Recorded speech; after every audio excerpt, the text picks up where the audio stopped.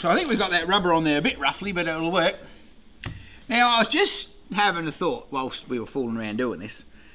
If we're having a bee fridge box top bar beehive competition, got to remember that you can't just drill a bloody hole in an old fridge and hope the bees turn up and let them build a nest in there, because that'd be a bit messed up, and plus you go to jail. Because if you're actually having a proper beehive in your backyard, you have to have removable frames. So one of the rules of the Bush Beeman Fridge Beehive project, well, that's a bloody big mouthful and I'll have to redo that. But anyway, the project has to have removable frames. Normal, you can make it a top bar hive where you just have the top bar and the girls build their own honeycomb off the top bar, but as long as you can remove that. This one's going to have old school, well, not old school, these ones are going to have actual hole frames, so, but that's not part of the rules. The rules is it has to be inspectable by the bee inspectory people, whoever they are.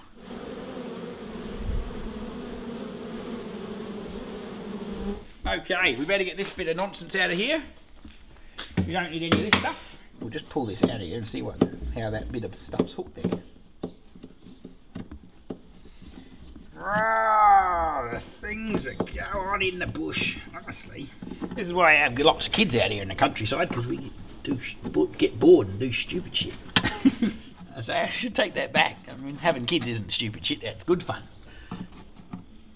Saves you getting bloody lonely when you're old. Plus, if I hadn't had a kid, this show wouldn't exist. Ah, what's the bloody point of that? Oh, come on, that's not bloody cricket. Oh,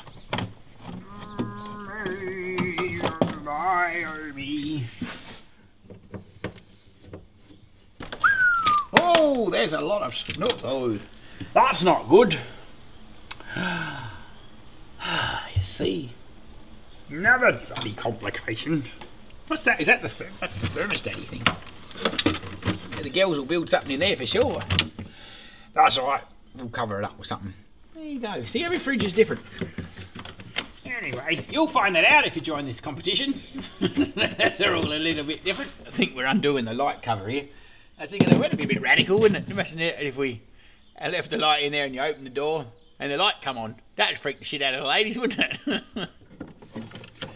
Anyway, we'll just get all this crap out of here. I don't know how I'm going to seal that off, but we might be able to just get some stuff. There's another hole for him. I might just go and get myself a Wizzo machine and just cut that off of there. Because that's... Otherwise, we've got enough holes already. I'll make another big mess. Wait there. I'm just crazy, all for the love of you. It won't be a fancy wedding. I can't afford the carriage, but you'll look sweet on the seat of a bicycle built for two. Here we go, here we go!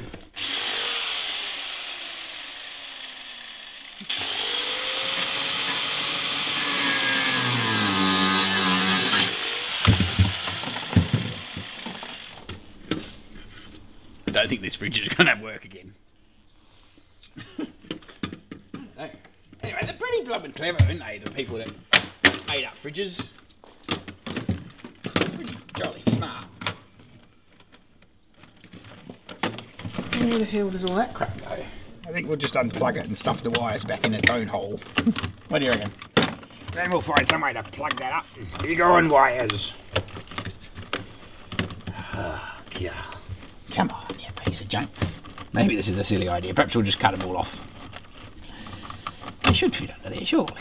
Shuffle this crap out of here.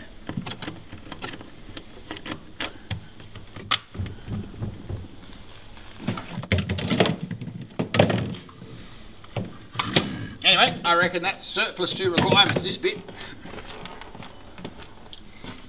Might be worth $1. Hey, I took that back to the recycling dudes. You reckon I might get $1 for that? Then my fridge would only be $4. Where are we up to?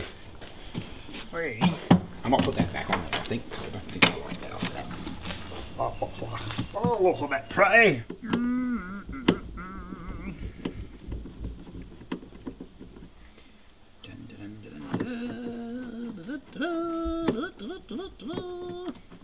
This might be a bit of a pipe dream. Hey, that'd be a bit rough, wouldn't it, if I invent a competition and I can't even get it to happen to myself. Oh, at least you wouldn't feel so bad if it didn't work out. Anyway, I figure we got to make. Well, there's a few options, but I reckon I'm going to make it so as that this is just a one level top bar beehive, which is technically what they're meant to be anyway. Exactly how I'd put a super on it would be rather interesting, but I don't think I could. You could have a honey super freezer, couldn't you? You could make this section the honey super. They could nick in there and put the honey in that bit. I mean, hell, I know they'll probably put honey in this bit too, but if they got that all full up, hell, I'm getting ahead of myself, but that could be cool. We might do that. We might, I don't know what we're going to call that, freezer section. A little bit of a rough way to get it level. I don't know. Maybe if I put a texture mark across there, we'll see what happens. We'll cut a little hole and that's if I can find the texture. Wonder where I digitally put that away yesterday. That's probably what happened last time I was doing this. I couldn't find a texture. Don't you go taking any more of my textures, you bloody criminal.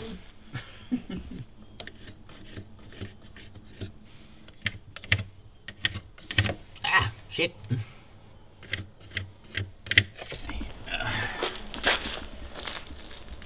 Kind of looks level, I reckon. That sort of looks level. We might just cut one first and see.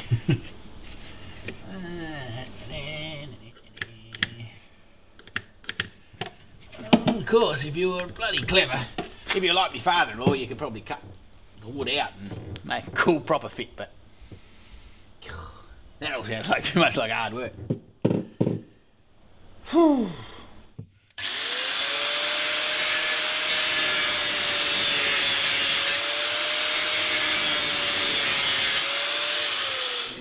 Now, I don't think that's purposely designed for cutting plastic, by the way. So if they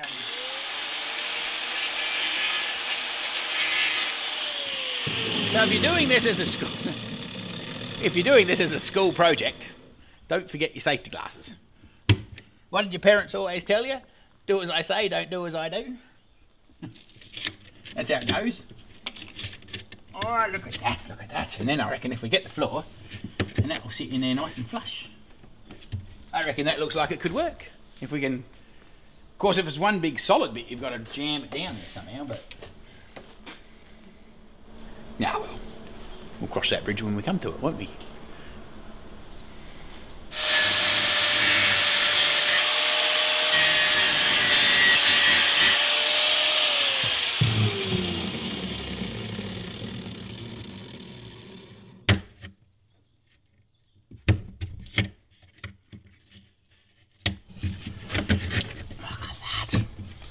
All we're going to do is be able to jam the board down there somehow. That's not going to give for shit, but anyway. Well, the only problem will be if we get the floor in the bloody thing, we'll never get it out. Will we? So we better prep the floor. Prep the floor before we actually get it in the dolly hole. Because the last one I fooled around making to these, I actually could pull it in and out because it was a bit bigger fridge. So I think that would be good. But anyway, that looks alright to me. We'll do the other side, and then we'll cut the fake floor. Fake floor? It's not really a fake floor, but I don't know. The artificial floor. No? What do they call that? Oh, I know what it is. In them bloody modern house books, they would call it a floating floor. I reckon it'd be kind of cool if people actually did post some photos of insanity. Wouldn't it? Or am I just in fantasy land?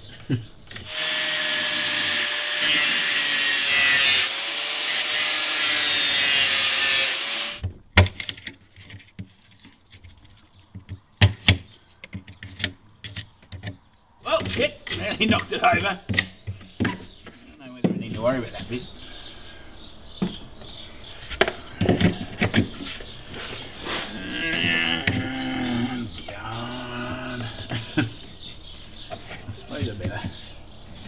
Maybe I'll just shave the head of it off. I think we're going to have to put a little bit of gap filler on the edge of the floor because we don't actually want the girls under the floor. Although, no, because then you can't get to them, so it's all good. Mind you, anyway,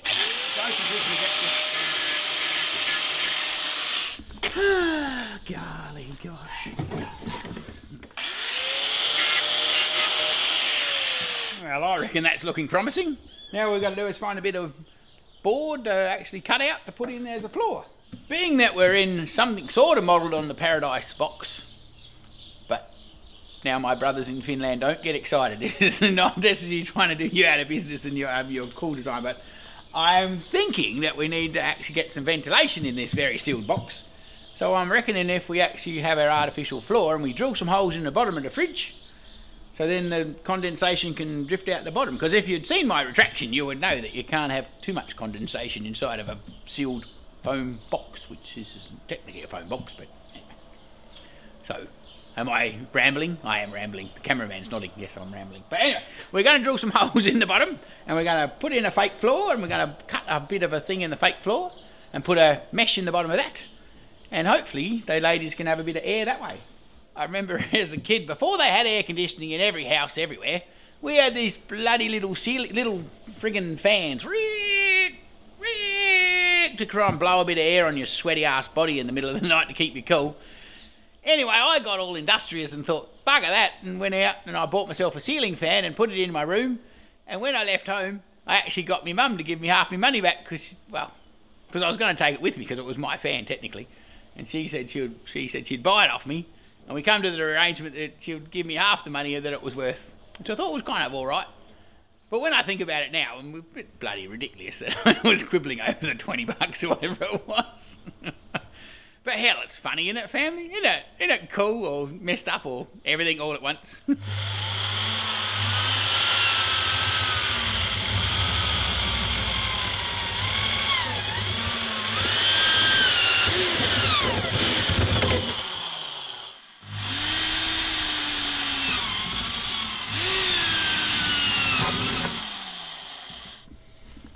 Just having a look at my handiwork.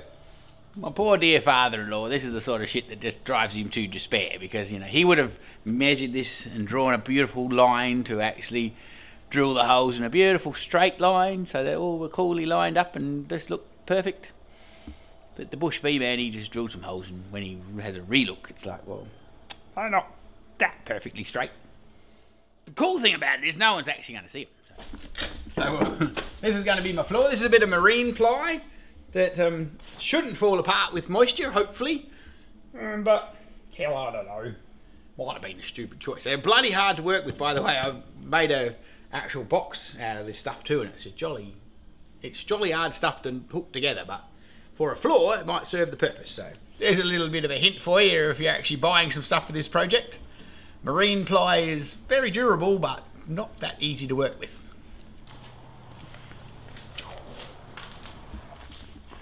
Now, if you're wondering about that poor old caravan in that shot, don't get excited. That wasn't the caravan. I'm not going holidaying in that poor thing. It's supposed to be a honey extraction unit if I ever get my shit together. So I've seen some pretty rad-looking caravan honey extracting units, but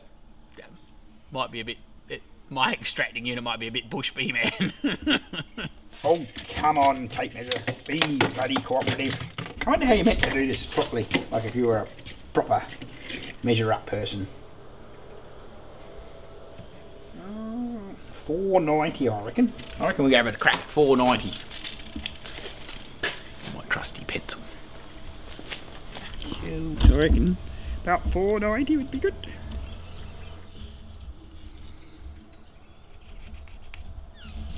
I reckon about 890 will be a good start, and then we'll give it a bit of wriggle room. Well, it won't give us much wriggle room, but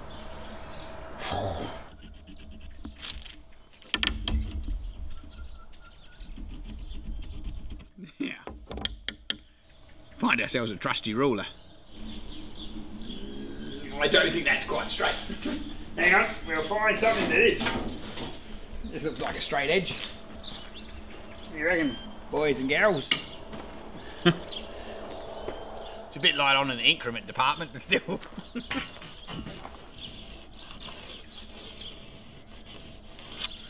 It's just got a bit of a whoopo in there from the last cutting exercise. Is that a technical term? A bit of a whoopo? Probably not. But anyway, it's easier than a handsaw. Rightio, let's see.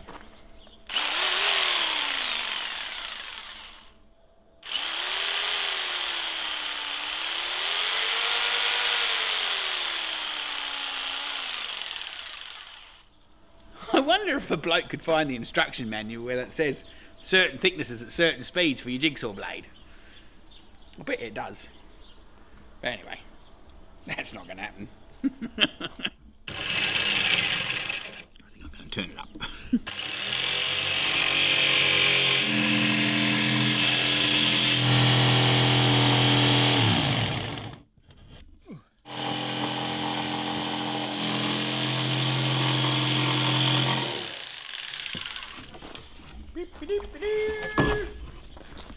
I think what we're going to do is, because we've got this going on, we're going to make a bit of an air vent in the bottom of our fake floor.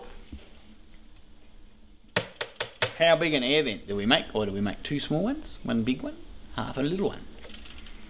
6 of one and half a dozen of another. That's the question. So anyway, we'll put it in the middle, I reckon, roughly. So if we go 400, I reckon. What do you reckon? What did I do with the pencil? Any idea? Did anybody out there see where the pencil went? God! Ah! It's safely stored down here. So I don't know, I reckon we're going to make our little hole. Shit, what do you reckon? How big should we make it? 100 by 100? Yeah, we might do 150 by... So that'd be 150. I reckon 150 long.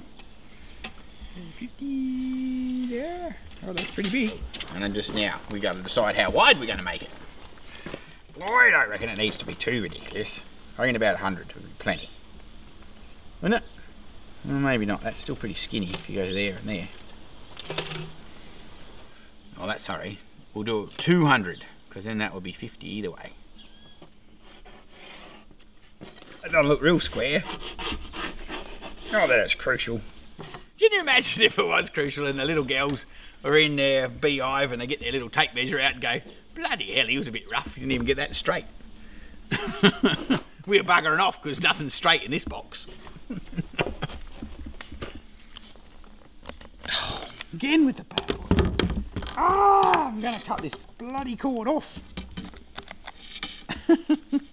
Shit. Come on, you piece of junk. What is going on with that?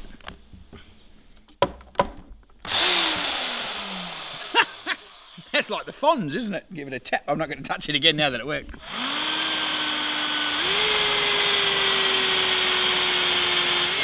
Oh, shit.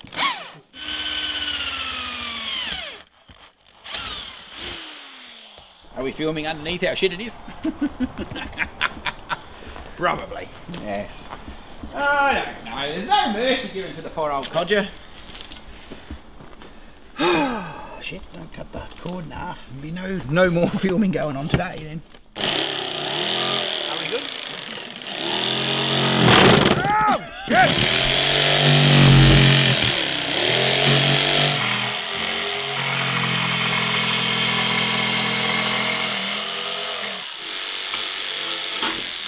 I think my blade's getting a bit blunt. I think we're ready for an upgrade.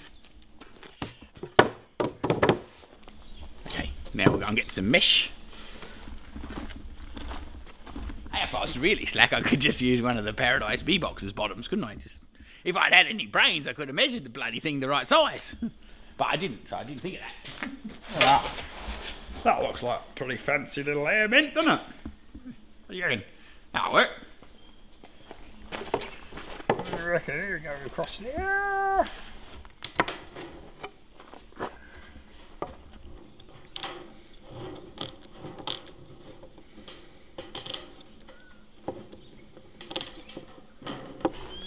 Looks a bit like a straight line, but hopefully it won't be that crucial because this is going to be the underneath bit anyway.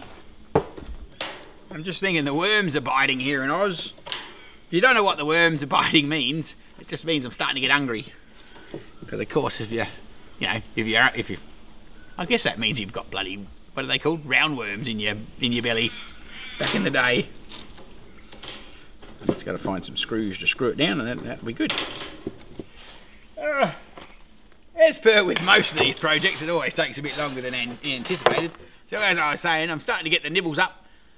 The lad's offering to make me a chicken sandwich, so I reckon we're going to go and have ourselves some lunch and maybe a little bit of refreshment, and we'll come back and see what happens next.